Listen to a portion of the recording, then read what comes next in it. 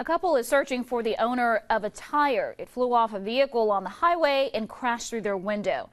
Their business is off Highway 69 at the curve near MLK. Tuesday morning, they found a smashed window and a tire inside.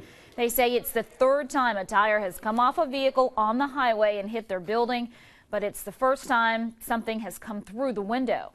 We're not upset. If you'd like to come get your tire, we would think that would be great. It's here. We would just like to maybe get some insurance information to maybe help us pay for some of the damages because it's not going to cover by our building insurance.